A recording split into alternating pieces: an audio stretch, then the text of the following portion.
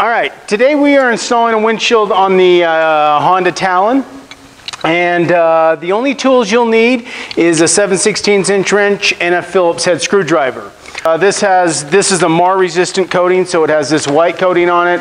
If you have the non-mar resistant windshield, then it's got a little bit more of an opaque coating on it.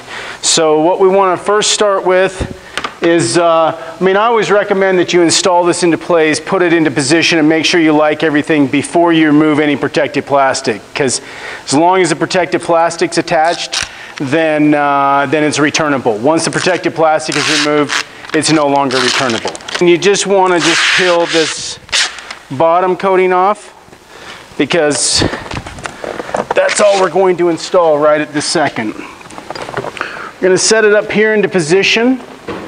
You can even lay it up against there like that. I actually kind of find it easier to set it down. Oh, by the way, I installed the dash bumpers before, so I'll still go through that. Okay. And we're going to put that one there. We're going to get our bolt, nut, and lock washer and our first bracket. And going to put that guy on there. And as you put this first clamp on, two things here. First, the clamp sits right underneath this weld. So if you're on top of that weld, so right now it's going to be kind of almost be at an angle because we haven't pushed it down yet. So it's going to be below that weld. Very important thing. Also, second most important thing, don't tighten up the bolts. We have not gotten to the point of tightening bolts, so leave them loose. If you tighten them, you will fight this entire windshield in an installation aspect and probably have it off center. So don't do that. Put them on loose. Follow just like what I'm doing. Stick this one on. Okay, now that we have them both on, the reason why you want to keep them loose is because you want to center this thing. There's this little gap between the roll bar right here where these two roll bars join. Basically centered in that gap.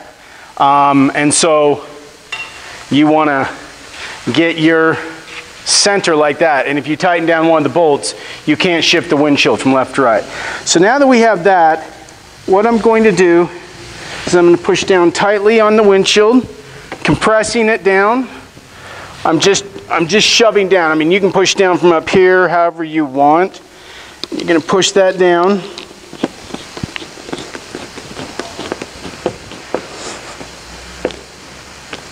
We're going to make sure our clamp is nice and straight. This is an angled roll bar, so you got to kind of do that. Now, once we get this one on, we're going to go ahead and tighten up these bottom ones. Then we'll worry about the top guys. We're not even putting the top guys on. So cinch that guy down nice and tight right there. Come over to this side. Repeat the exact same thing. Push this down.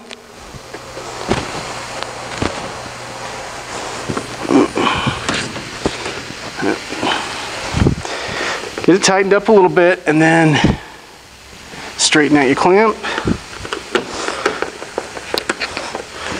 Cinch this down nice and tight. And we're done with most of the installation process, to be real honest, because that's the hardest part right there. But it's important that you have this down below this part right here, because if not, you're not going to have a nice tight seal across the hood. And you're going to have to put a little force onto it to push it down tight, because just sitting it on top will not do that. Now this next bracket sits right underneath. Both of these brackets sit right underneath the wells. And now that we've got the bottom set, we can go ahead and, because this windshield's not going to move now, so we can just go ahead and tighten this guy right up.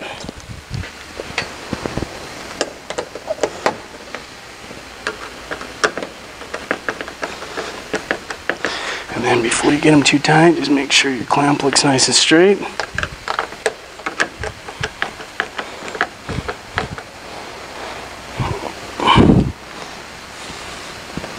And that still gives you access to those 2 bolts if there's anything you need to hook onto, and there's a bit of a gap between there, so it shouldn't be any issue with any additional hardware. Most mirrors that I've seen that hook onto those have a pretty low profile bracket that fits inside of them. So I would assume that to be the same with anything that were to go on this. So, okay, so our bottom is now connected. So once we have that connected, we can hook up our center support bracket. You have this center clamp in the center here. It's welded onto the roll bar. So this is going to go to the passenger side of that. Obviously, your center support bracket is going to be slightly off-centered because of that support, but it works well that way. So that's not uncommon at all. So we're going to put the bolt on, obviously nut and lock washer. And then I don't recommend cinching this one down. It's pretty much all the way over to that bracket though. So you can pretty just much move it all the way over the bracket. I like to tighten it up once I get the windshield up, just because I get a better fixation and all that. Okay, so now that we've got that done, remove our protective coating.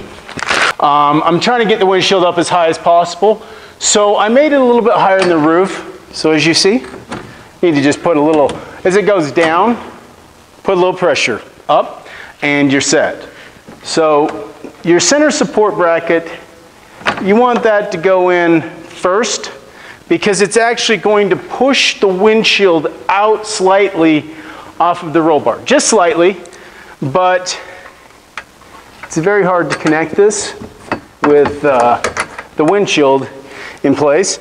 And also a little note, it's easier to connect it off the passenger side because the bracket is moved this way of center. So it's a shorter distance. So that's how we're gonna ride with it, like that. And then we've got our Velcro straps. Smooth side facing you, smooth side. Fuzzy side, smooth side. Smooth side facing you, clip to the front. That one goes down there like that.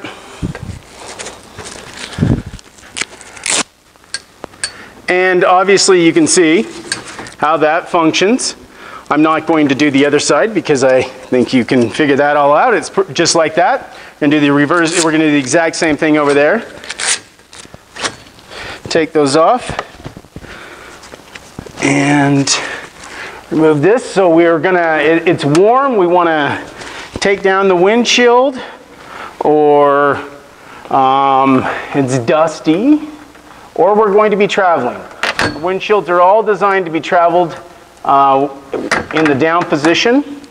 So we're going to tilt that windshield forward, throw our little lock washer and wing nut onto here. Now, what you want to do is you put these straps, again, smooth side facing you, clip to the front through that slot.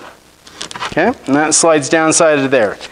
Second strap, smooth side facing you, clip to the front, spin it around the roll bar like that.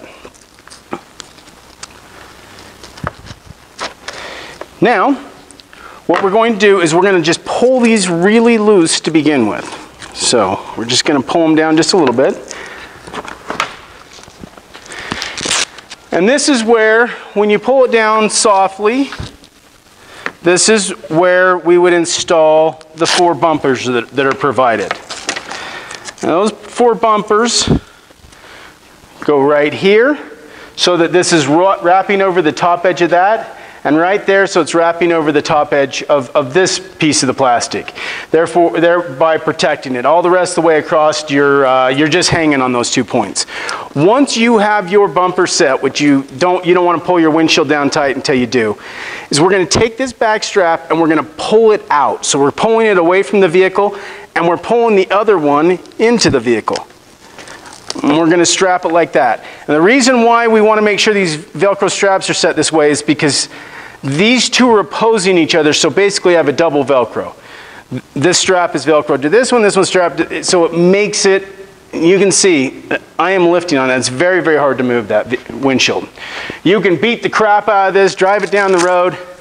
I know it goes 75 miles an hour. It's gonna hold right where you got it right there.